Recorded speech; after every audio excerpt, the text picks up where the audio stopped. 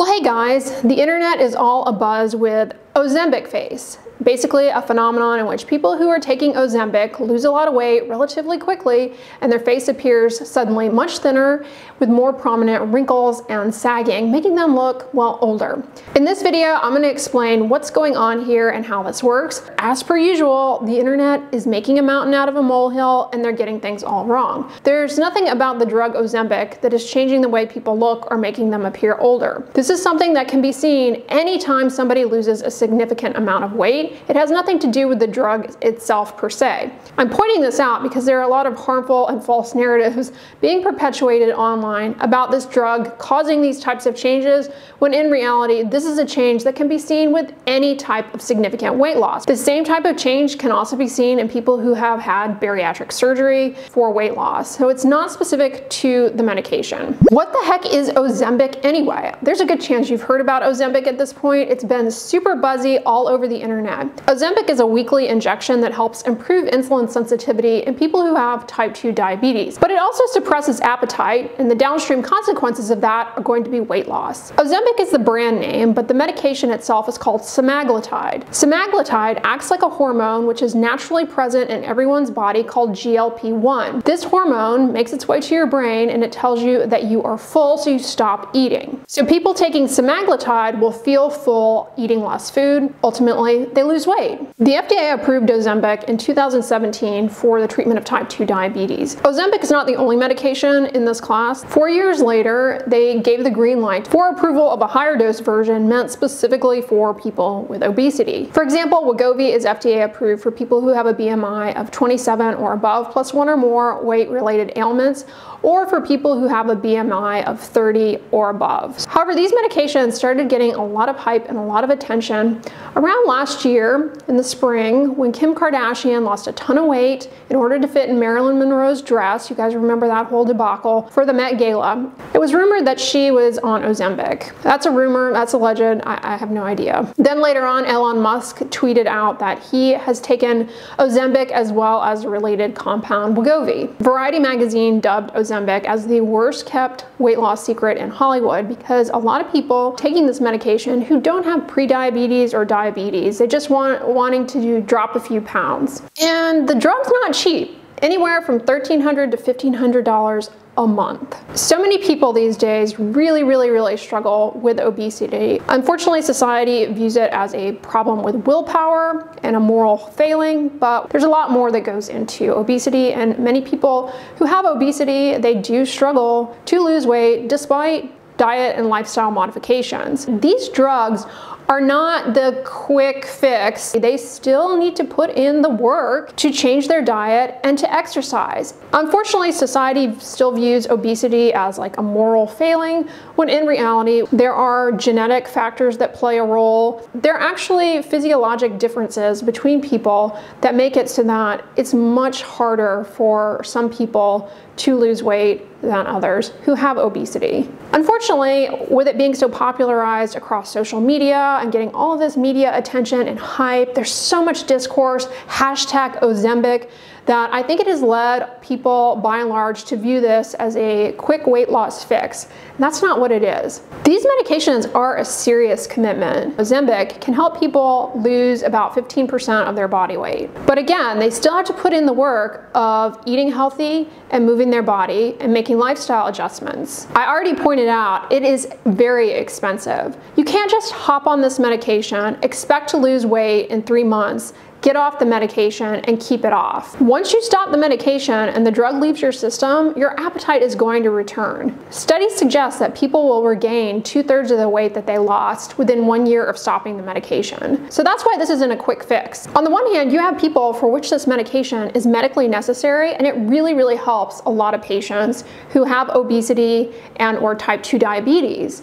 On the other hand, you have people, because of popularization on social media, celebrities and what have you, who are led to believe that this is just going to be a quick weight loss fix or to get their body summer ready to shed a few extra pounds. And I got news for you, that is not what this medication is. What about Ozembic face then? Again, as I said at the beginning of the video, this is a myth. The drug does not change your face. The weight loss changes your face. When it comes to weight loss, you can't spot reduce fat. This is a myth that people need to stop perpetuating. There is no such thing as spot reduction of fat. But as that fat comes off, you're also going to lose fat in other areas where you may not necessarily want to, like your face. I have a video all about how your face changes with age, and as you'll recall from that video, one major shift that happens as we get into our wiser years is that we get shrinkage of the fat pads in our face and redistribution of those. And therefore, when somebody loses a lot of weight, especially when they lose a lot of weight very quickly, those fat pads in the face, they are going to be affected, and you can appreciate then some sagging,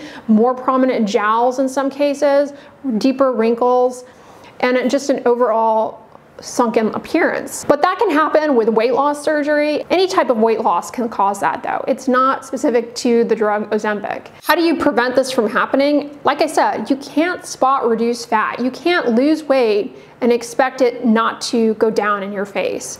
So after a significant weight loss, if there is a lot of notable volume loss in the face, that can be replaced with cosmetic filler or autologous fat transplant. It involves taking fat and putting it back into your face, either borrowing it from your hips or your abdomen. Another spin on Ozembic face is Ozembic body. Basically similar to Ozembic face, which again, to be clear, it should just be called weight loss face, weight loss body. When you lose a lot of weight, you are left with skin laxity, loose skin, especially in the abdominal region, maybe around the arms. And for a lot of people, this really bothers them. In some cases, the loose skin can actually cause problems because you have a lot of loose skin that develops friction, and within the folds of loose skin, you get sweat trapping, moisture. The skin can break down as a result of trapping of moisture and friction and irritants in the skin folds of the loose skin.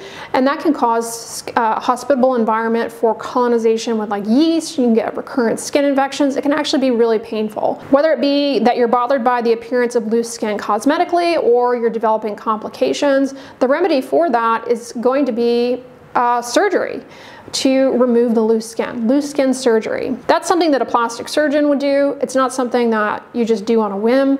Lots of counseling goes into that. It is a very involved procedure. I mentioned that with age, we get shrinkage of fat pads in the face and redistribution of those, and that contributes to the appearance of facial aging. But you also have some changes that happen in the breasts. In women, when you're younger, the breasts have much more glandular tissue, but as you age, that is replaced more so with fat. So for women who have profound weight loss, their breasts can shrink and droop, and they may be bothered by that cosmetically, in which case they may seek out a breast augmentation or lift. But you can't just lose a lot of weight and not expect it to impact your breast. Another thing to think about is that any prior fat transfer procedure you may have had is going to likewise shrink. Specifically, if you had a breast augmentation with fat, or if you had a Brazilian butt lift, butt augmentation. In those cases, the surgeon had borrowed fat from like your abdomen or your hips and put it in your breasts or in your rear end. Well, guess what? When you lose a lot of weight, that's going to be affected. The fat that was borrowed from your stomach or your hips, it retains the memory of those locations, so that it's called donor site memory. It remembers how it behaved in its prior location, and therefore in the breasts and in the buttock, you will get shrinkage of that transplanted fat. And so you may need to go back and have revisions of these procedures that you had in the past. So to be clear, the changes that happen to your face and to your body, they're not side effects of the medication. They are consequences of losing a lot of weight. This will happen regardless of what weight loss approach you take, especially if it is rapid weight loss. In terms of actual side effects to these medications, the most common are gastrointestinal upset, nausea, vomiting, diarrhea. To counteract these side effects of nausea, vomiting, patients are started at a low dose, and the dose is only increased once those side effects have subsided and they're no longer experiencing a lot of nausea. If you've been placed on one of these medications by your treating doctor to help with either type 2 diabetes or to help with weight loss, Well, your doctor should be monitoring your response, the side effects, and adjusting the dose accordingly. And importantly, they should be monitoring to make sure that the weight loss is not happening too quickly. However, there is kind of a boom in more online telehealth type mechanisms to acquire this medication, in which case you do have to question, are people being monitored appropriately? Are they getting too high of a dose and losing too much weight too quickly? So you want to make sure that this isn't something that you are just being influenced to take for weight loss because you saw it online. This is something that you really should be monitored by your doctor for, and to make sure that it is even indicated for you. It's not a quick fix for weight loss. You still need to put in the lifestyle modifications. If you're thinking about shelling out $1,300 to $1,500 a month for this medication just to get summer body ready, no, not a good idea. But if you are somebody who has type 2 diabetes,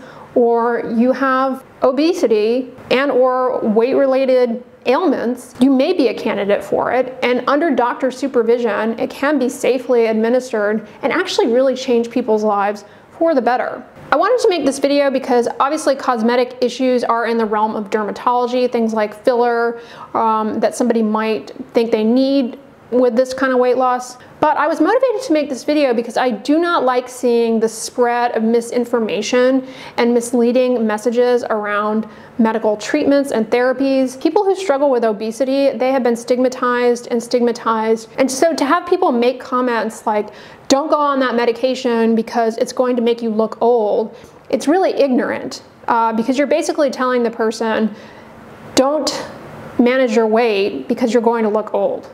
And that's just ridiculous. I'm not an expert on this medication whatsoever, but I wanted to make this video to make it clear that the drug itself is not what is causing these changes in people's face or body. It's simply something that you can see with any type of weight loss, especially rapid weight loss.